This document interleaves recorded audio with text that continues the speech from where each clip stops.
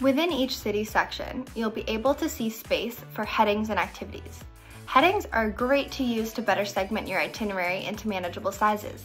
You can segment things by day, you can segment things by must-do, things you'd like to try, or maybe food that you want to eat while you're there.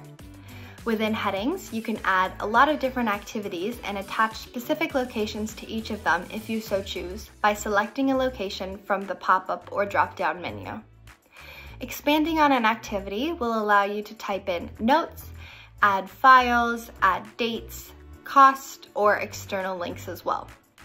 Clicking the plus activity button will add an activity within that heading, and clicking the plus heading button will add a whole new heading underneath. Anybody who has been invited to your trip is able to make changes or edits to this and add their own headings and activities, making Pilot a great tool for collaborative trip planning. You can add in fun sections like food to try and not attach any locations to it if you so choose.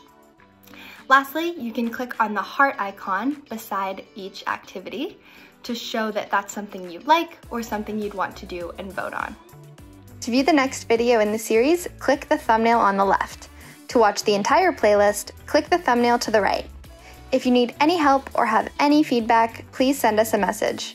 Thank you so much for planning with Pilot!